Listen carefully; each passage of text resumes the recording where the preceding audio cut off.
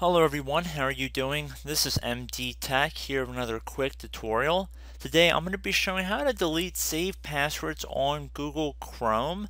So this is going to be very straightforward, and basically what we're going to be going over is how to disable Google Chrome from not only offering if you want to save passwords on certain sites, but will also allow you to disable autofill for passwords, as well as deleting passwords for specific websites.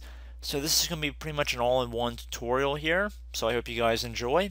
And we're going to start by actually heading over and opening up Google Chrome. I think that's a pretty logical first step we're going to take here.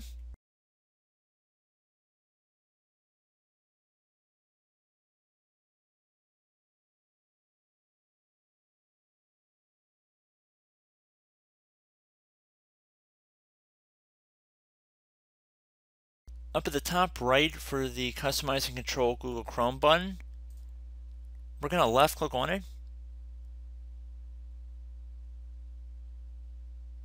And then we're going to go down this list until we get to Settings and left click on it.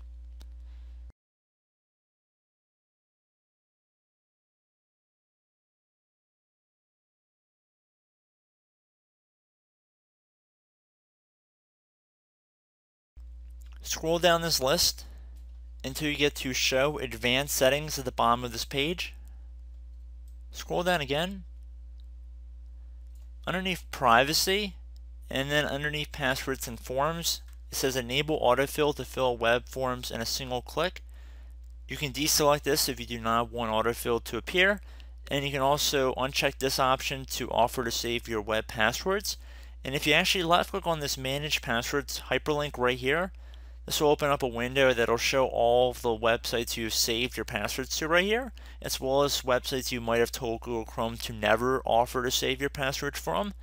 If you did have any saved passwords here, you could just left click on the little X next to it, and that is a way you could delete individual saved passwords for specific websites.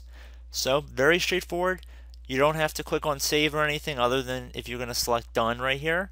But in terms of changing these two settings, I do not believe you have to click on save or anything. So very straightforward, couple clicks and you should be done. So I hope this brief tutorial helped you guys out, and I will catch you in the next tutorial. Goodbye.